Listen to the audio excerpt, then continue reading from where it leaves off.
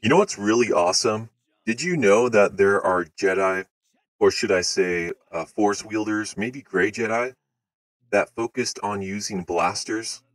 And they were so good, they could deflect a blaster bolt, just like a lightsaber, back at the enemy. They could deflect several blaster bolts at a time, either using a pistol or rifle. Sometimes you'd see them dual wielding pistols, but I just thought that was really cool because it really changes up the game, knowing that you could deflect a blaster bolt by blasting them with your blaster. And I said blaster too many times there, but you know what I mean.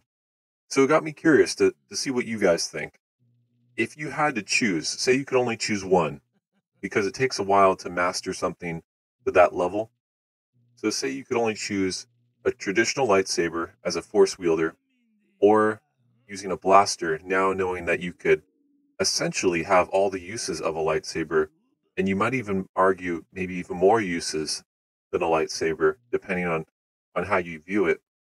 But would you choose a blaster as a force wielder over a lightsaber if you knew you could get to that level of mastery over it? Or would you still choose a lightsaber? I'm just curious about that because I know for me, it makes Team Blaster a lot more attractive. I think if you are a force wielder, right? So anyway, just thought it was a random thought I wanted to share with you guys, and I wanted to see what you thought about it. If you're bored, you want to comment below. But I hope you guys are enjoying your day so far and the rest of your week. May the Force grant you many enjoyable times during the rest of this week. And yeah, I guess that's about it. I'll see you guys on the next one. Roger, Roger.